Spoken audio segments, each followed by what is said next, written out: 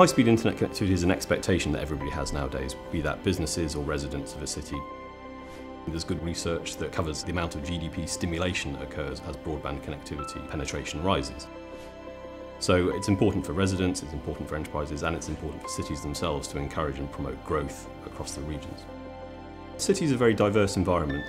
If a site hasn't been already thought of in building the fibre network, it could be a very costly and time-consuming exercise. We're seeing more and more interest in wireless solutions, and I think that's because people are realising that these very high throughputs, gigabit per second and beyond, are now available with wireless. I think in the past there was perhaps a perception that wireless couldn't really compete with fibre in terms of the end-user experience that was offered, but that's definitely changing.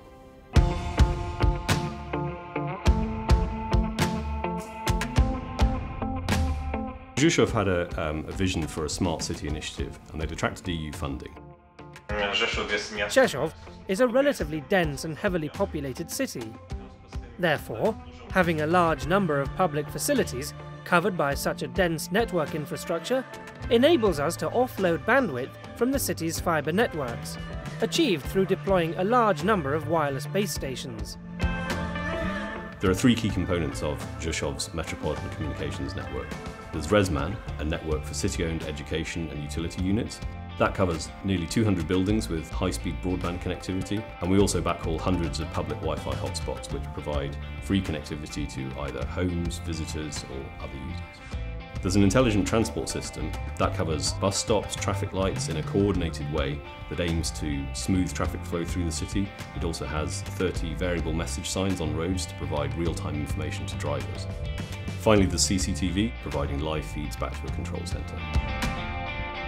Because we needed to cover the entire city, we deployed 19 hub sites. Each of those sites can cover a radius of 3 to 5 miles. We've always specialised in point-to-multipoint microwave and millimetre wave technology, and that's becoming very much the orthodoxy for millimetre wave for the future. This network is really combining lots and lots of applications onto one physical infrastructure, and that's exciting. I mean, it's a great use of our technology. So in this network, we're using VectorStar 26 GHz. 26 GHz is one of the pioneer bands the EU has identified for 5G, so we can view this network as being a pre-5G network. Because we operate in licensed spectrum, there's no possibility of eavesdropping. Equally, there's no interference to reduce capacity. LMDS solutions deliver such low latency that they achieve virtually the same speed and signal quality as fibre. It's been important that the radio network also provides mobility. I am able to set up a high-speed connection of about 200 megabits per second in literally hours to any point in the city and surrounding area. There's plenty of capacity available for today's needs and also growth for tomorrow. Wireless can offer a very rapid return on investment, and that's very attractive in a financial sense. We really see Rzeszów's Smart City project as being a blueprint for the future. They've actually reduced their telecommunications operating costs by 60%. In the education sector, nurseries and schools all have very high speed and high availability connectivity. On some of the busiest roads in the city, that's reduced travel time by 6 minutes. It's reduced stationary traffic by up to 26%. For the people in the city, they now have ubiquitous access to high-speed broadband, and that's a great benefit, I think.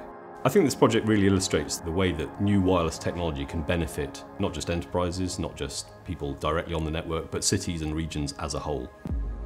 The original requirements for the project were to deliver 15 megabits per second, and we've surpassed that by a factor of over 10 times, and I think that's really testament to the quality of the network.